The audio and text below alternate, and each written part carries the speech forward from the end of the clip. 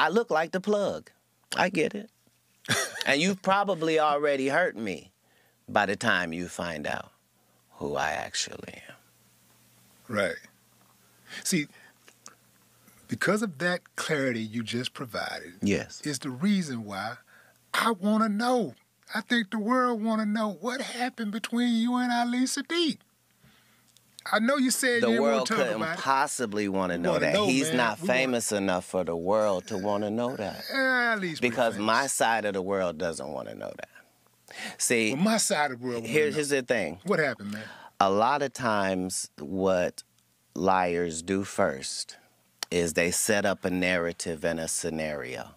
Like Michael Blackson just got on national TV and told people, yeah, I got a beef with Katt Williams, and Katt is mad at me about this, and because I said this, and I didn't even mean it like that. And the whole time, he's never talked to me. That's how he feels. He's heard I'm angry. I've not had a conversation with him. It's the same with your Ali Sadiq. If it wasn't for the information that I know in my intel, I would be a fan of his like everybody else. Who wouldn't be a fan of a young black storyteller that's done time and loves his family and is a hometown guy? Like, why would he ever have any enemies in comedy? It's ludicrous. But if you pick the actual king, then make sure that your story's correct. And unfortunately, his story's not correct. No matter what he says, he never met me.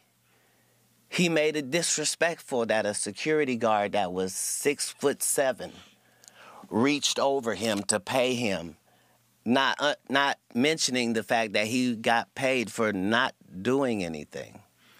Well, let's start at the beginning of the Reliant thing. I don't know if I want to. I'm going to start, and then you can do what you want to do. Fair enough. But I think for the sake of the audience knowing, just tell them having who an Ali idea Sadiq of what we're is talking first. about.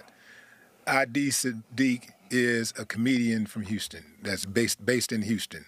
A very fine comedian. Very fine comedian. Yes. Now, Ali said that he went to a Reliant arena and he was on the same show as you. He showed up, and the security stopped him from entering the building. And they said, and then somebody told him Katt didn't want you to come in. And then at some point, somebody else came and gave him a check. Another security person reached over somebody's shoulder and gave him a check. He said that the people that were the working security locked arms to prevent him from walking inside of the building. And he thought that, you had a problem with him. And he said he didn't know why you had a problem with him. And to this day, he don't know why you have a problem with him. That was the It'd be nice if that was the story. So now, if that's the story, then let me see if I got this correct. A guy I've never met was supposed to be doing a show with me, and I got so angry, even though I hadn't met him, that I had security keep him out of the building.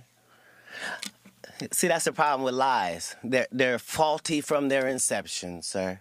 I'm the person in the story that doesn't have a grudge to feel. I don't care why I didn't like Katt Williams. I would get to the bottom of it. This is not one of those stories. First of all, the actual truth of this matter is, every city that I go to, I already have the comedians who are opening up for me. Not just this tour, but for the 17 100-city tours previous to this. I never go to the city and go, hey, do you guys have some comics here? I'd like to add them to my show. I just don't do it. I travel with the comedians that are coming to your city. We're one unit and one team when we come. That is to let you understand that no comic was fin to come join us that evening because there isn't space for it. I still have to do an hour at the end of this. There's a limited amount of time. So we could just start there. Second of all, I don't care where you're from, what the venue is, how cool you are with the people that work there. Katt Williams show means Katt Williams show. That means don't nothing move but the money.